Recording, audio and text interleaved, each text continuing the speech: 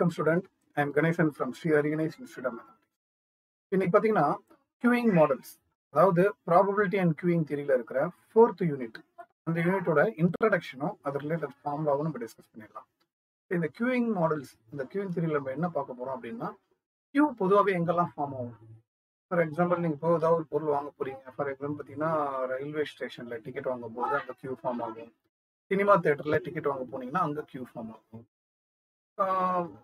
எங்க barber shop அங்கேயும் Q form ஆகும். இது மாதிரி வேரியஸ் பிளேஸ்ல வந்து கியூ ஃபார்ம் ஆகும். இப்போ இந்த பேங்க்கு போனாலும் கியூ ஃபார்ம் ஆகும். சரிங்களா? சரி, இப்போ கியூவில் என்ன மெயினாக நடக்குதுன்னா, சர்வர் கஸ்டமர் ரெண்டு பேரும் முக்கியமாக இருப்பாங்க. சர்வர் என்ன பண்ணுவாங்கன்னா சர்வீஸ் இருப்பாங்க, கஸ்டமர்ஸ் வந்து வெயிட் பண்ணி சர்வீஸ் வாங்கிட்டு போவாங்க. சரிங்களா? ஸோ இதுதான் வந்து அந்த ஒரு சிஸ்டம்.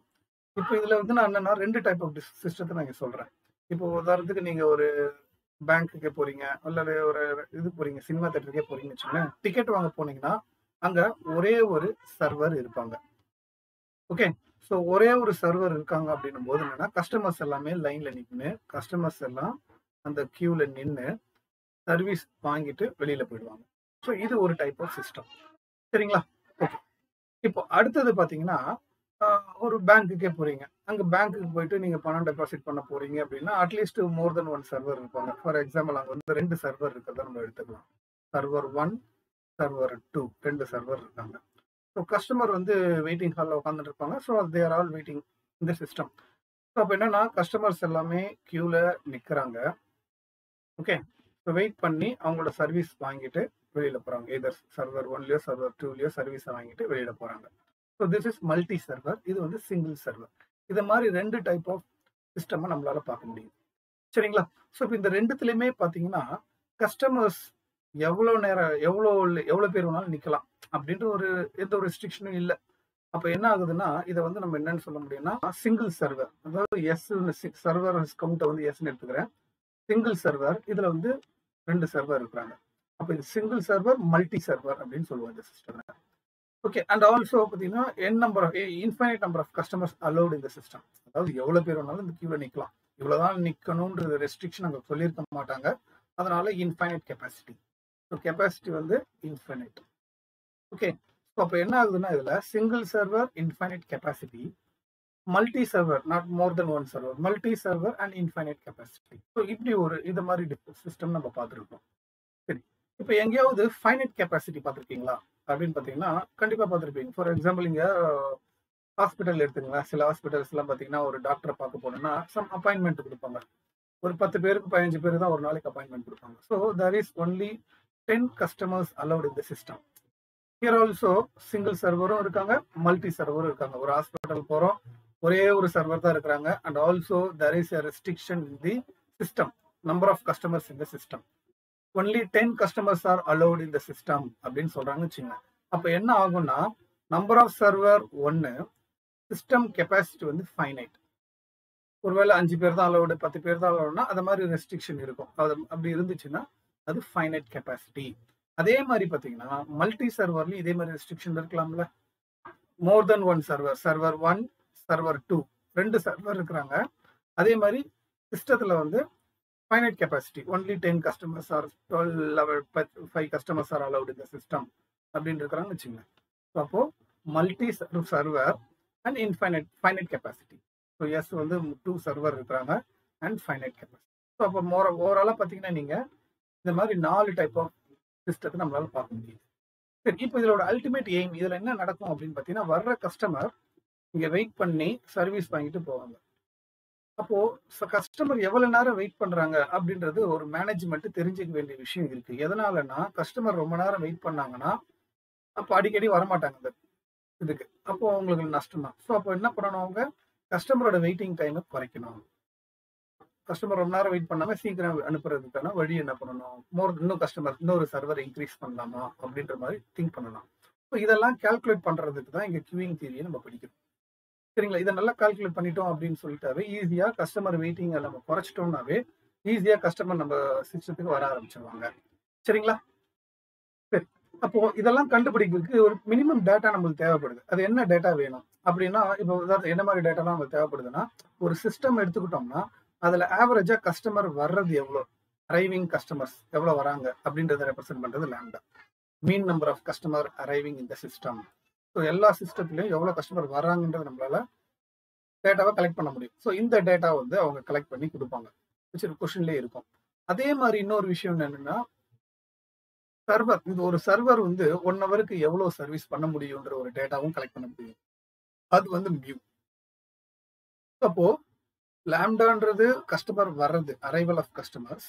மியூன்றது சர்வரோட service time. இந்த 2 டேட்டா இருந்துச்சுனாவே போதும், நம்மளால அந்த சிஸ்டத்துல நடக்கிற விஷயம் ஒவ்வொன்றையும் கால்குலேட் பண்ணலாம். அதாவது கஸ்டமரோட வெயிட்டிங் டைம் அதெல்லாமே கால்குலேட் பண்ணி சிஸ்டத்தை நம்ம பர்ஃபெக்ட் ஆக்க முடியும். சரிங்களா? ஸோ இதை பத்தி தான் இந்த கியூவிங் தியரியில ஃபுல் அண்ட் ஃபுல் நம்ம பார்க்க போறோம். ஓகேங்களா? அவ்வளவுதான் இன்ட்ரடக்ஷன். இதை தவிர நம்மளுக்கு தேவையில்லை.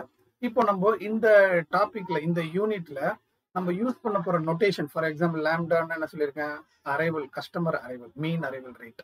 மியூன்றது சர்வரோட சர்வீஸ் டைம். ஸோ இதை மாதிரி இந்த கியூவிங் தியரியில எதை மாதிரி நோட்டேஷன் நம்ம யூஸ் பண்ண போறோன்றத முதல்ல பார்த்துட்டு, அப்புறம் இந்த 4 மாடலுக்கும் நல்லா கிளியரா புரிஞ்சுங்க. இது வந்து first model, single server infinite கெப்பாசிட்டின்றது என்னது, மாடல் 1.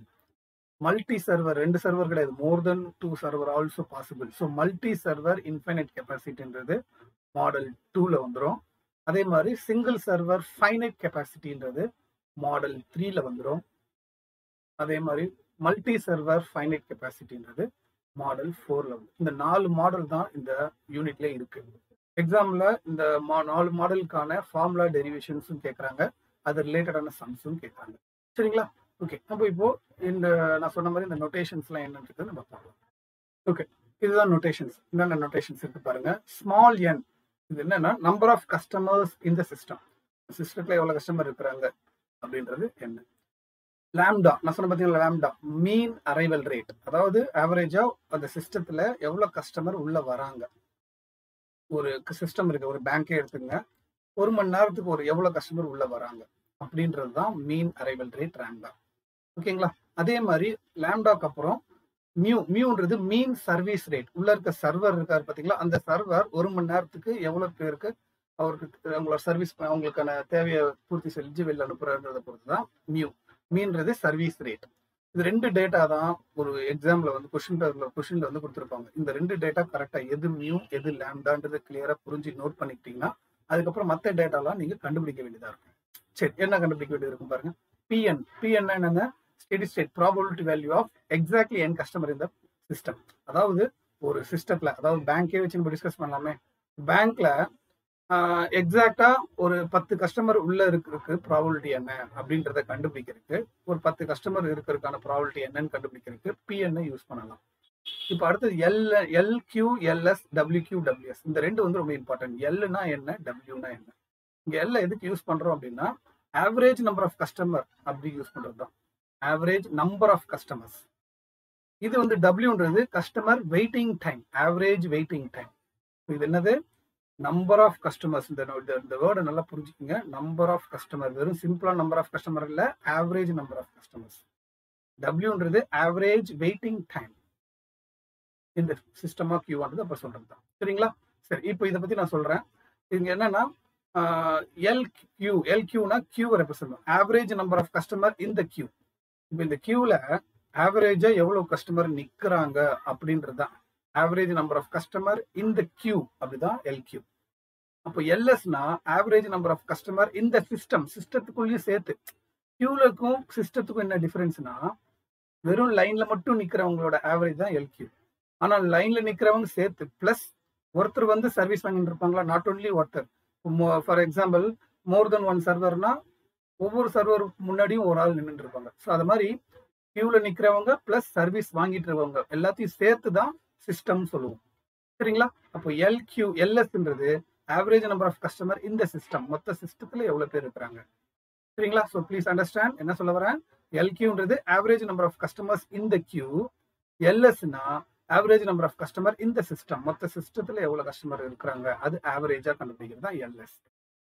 ஓகே, அடுத்தது பாத்தீங்கன்னா டபிள்யூ நான் என்ன சொல்லியிருக்கேன், வெயிட்டிங் டைம். க்ளோஸ், இது ரொம்ப நல்ல மைனா நோட் பண்ணிக்கோங்க. எல்ன்றது number of customers, டபிள்யூனா waiting time, average waiting time of the customer இந்த கியூ. டபிள்யூ கியூனா கியூல மட்டும் ஆவரேஜா வெயிட் பண்ற டைம் எவ்வளோ, WS-னா average waiting time of customer இந்த சிஸ்டம், மொத்த சிஸ்டத்துல எவ்வளவு ஆவரேஜா வெயிட் பண்ணிட்டு வரும் அப்படின்றது சொல்றது.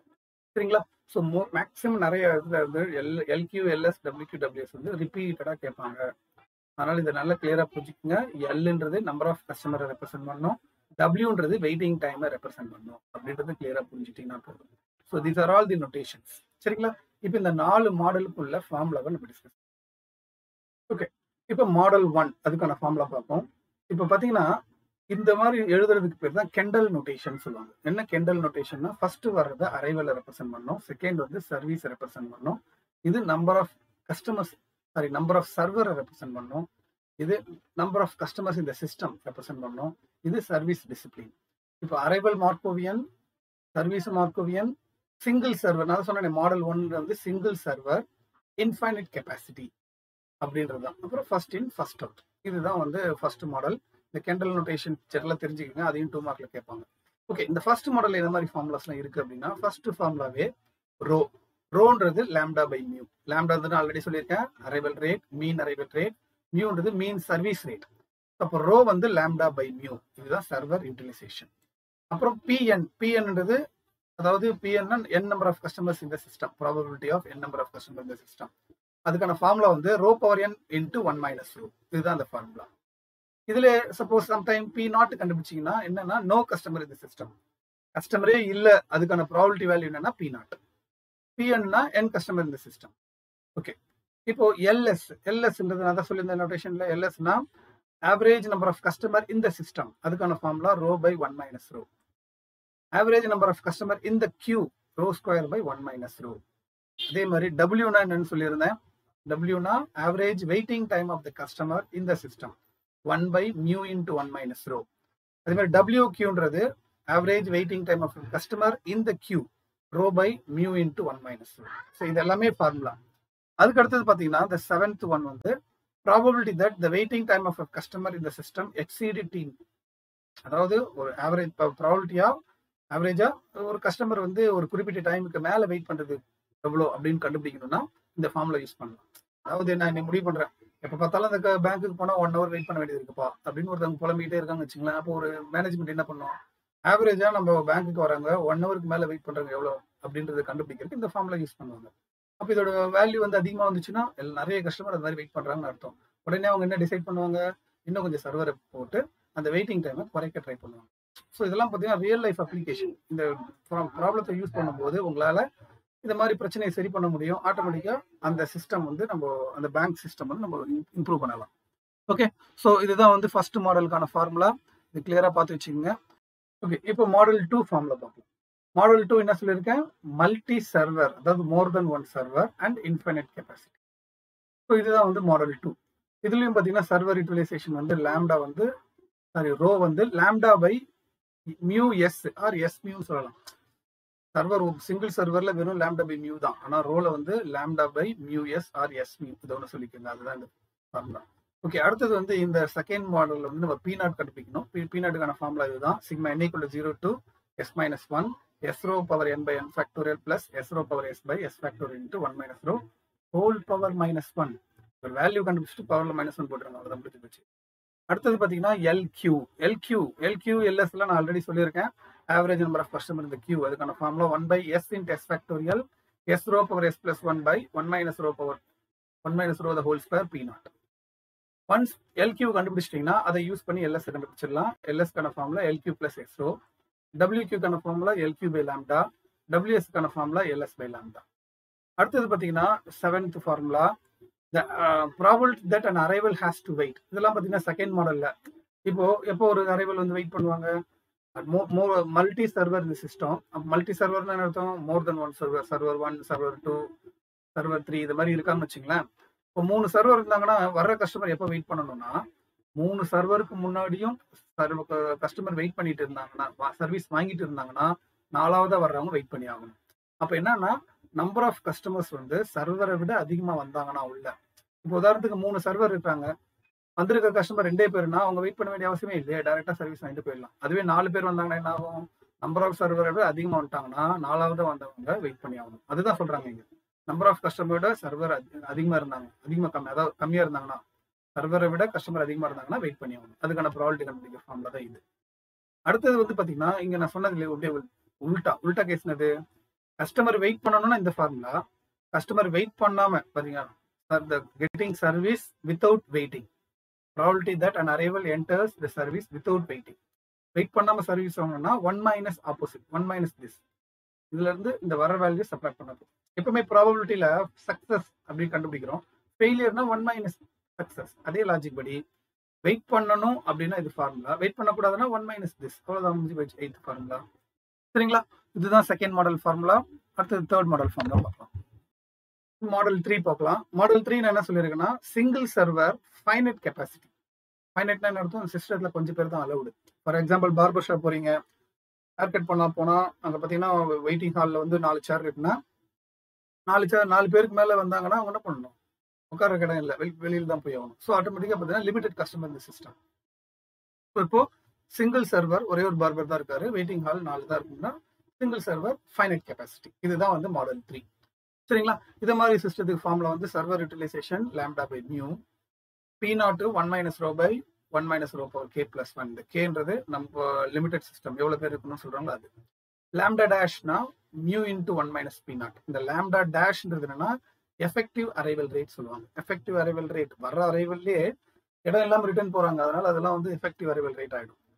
அதே மாதிரி அடுத்தது எல்எஸ் எல்கியூ ஆஸ் யூஷுவல் பார்த்தீங்கன்னா ஃபார்முலா, எல்எஸ்க்கான ஃபார்முலா ஒரு கொஞ்சம் பெரிய ஃபார்முலா தான். Row by 1 minus row minus K plus 1 into row power K plus 1 by 1 minus row power K plus 1. Formula தான் கொஞ்சம் சேலஞ்சிங்காக இருக்கும் படிக்கிறதுக்கு, ப்ராக்டிஸ் பண்ணுங்க. எல்எஸ் கண்டுபிடிச்சிட்டிங்கன்னா அதை யூஸ் பண்ணி எல்கியூ கண்டுபிடிச்சிடலாம். LS minus lambda dash by mu. டபிள்யூஎஸ்க்கான formula LS by lambda dash. WQ-க்கான formula LQ by lambda dash. அடுத்து last important formula என்னன்னா ப்ராபபிலிட்டி ஆஃப் கஸ்டமர் டர்ன்ட் அவே. ஏன் டர்ன்ட் அவே என்னன்னு அர்த்தம், இப்போ சிஸ்டருக்கு இதுதான் ஃபைனைட் கெப்பாசிட்டின்னு சொல்றேன்ல, வெயிட்டிங் ஹாலில் 5 பேர் தான் இருக்க முடியும் அப்படின்னு சொல்லிட்டாங்கன்னா வர்ற சர்வர் என்ன பண்றது, இடம் இல்லாமல் ரிட்டர்ன் போயிடுவாங்க. இப்போ அப்படி ரிட்டர்ன் போறதுக்கான ப்ராபபிலிட்டி என்ன அப்படின்னு கண்டுபிடிக்கிறது, இதெல்லாம் முக்கியமாக கண்டுபிடிக்கணும். இதெல்லாம் கண்டுபிடிச்சாதான் ஒரு இம்பார்ட்டன்ட் பிளேஸ்ல கஸ்டமரை வந்து ரிட்டர்ன் போனாங்கன்னா அதெல்லாம் லாஸ், அது ஆகாம பார்க்கறதுக்கு இதெல்லாம் வந்து கால்குலேட் பண்ணி ஆகணும். ப்ராபபிலிட்டி ஆஃப் கஸ்டமர் டர்ன்ட் அவே அப்படின்னா row power K into P0. இதோட வேல்யூ அதிகமாக இருந்தால் இப்போ கண்டிப்பாக நிறைய கஸ்டமர் ரிட்டர்ன் போகிறாங்க, இப்போ சர்வர் இன்க்ரீஸ் பண்ணி அதை நம்ம சரி பண்ண முடியும். ஓகேங்களா, ஸோ இதுதான் தேர்ட் மாடல் ஃபார்முலா. இதுக்கப்புறம் ஃபோர்த் மாடல் ஃபார்முலா இப்போ பார்க்கலாம். ஓகே, அடுத்தது fourth model. Fourth மாடல்னது multi server finite capacity. இப்போ மல்டி சர்வர்னு எடுத்துக்கிட்டிங்கன்னா அதாவது மோர் தென் 1 சர்வர், அதே மாதிரி சிஸ்டத்தில் கொஞ்சம் பேர் தான் அலவுடு. பார்பர் ஷாப்லேயே பார்த்தீங்கன்னா 5 பேர் தான் வெயிட் பண்ண முடியும் அப்படின்றாங்க. அட் த சேம் டைம் அந்த சிஸ்டத்தில் ஒரு சர்வர் இல்லாமல் 2 சர்வர் 3 சர்வர் இருந்தாங்கன்னா அதுதான் ஃபோர்த் மாடல். இப்போ இதுக்கான ஃபார்முலா பார்த்தீங்கன்னா சர்வர் யூட்டிலைசேஷன் ரோ வந்து லாம்டா பை மியூ எஸ். அதே மாதிரி P0 பார்த்தீங்கன்னா இவ்வளோ பெரிய formula, n = 0 to s minus 1 rho s power n by n factorial plus s rho power s by s factorial sigma n = s to k p rho power n minus 1 the whole power minus. At the same time another Pn-க்கான formula பார்த்தீங்கன்னா இவ்வளோ பெருசாக இருக்கு. So நான் already students சொல்லியிருந்தேன் என்னன்னா fourth model one of the toughest model. மாடலை விட என்ன டஃப்னா ஃபார்முலா படிக்கிறது தான் ரொம்ப டஃப். லாம்டா டேஷ்க்கான ஃபார்முலா பாருங்க, எல்கியூவோட ஃபார்முலா பாருங்க இவ்வளோ பெருசாக இருக்கு. ஸோ இதெல்லாம் பைகாட் பண்ணுறதுக்கு ரொம்ப சேலஞ்சிங்காக இருக்கும். நான் கண்டிப்பாக இது படித்தா மட்டும் தான் ஃபோர்த் மாடல் அட்டன் பண்ண முடியும். அதனால தான் மேக்ஸிமம் ஸ்டூடெண்ட் சொல்றது முடிஞ்சால் ஃபோர்த் மாடல் மட்டும் அவாய்ட் பண்ணி ஃபர்ஸ்ட் 3 மாடல் நல்லா தரவா படிச்சுக்கோங்க அப்படின்னு.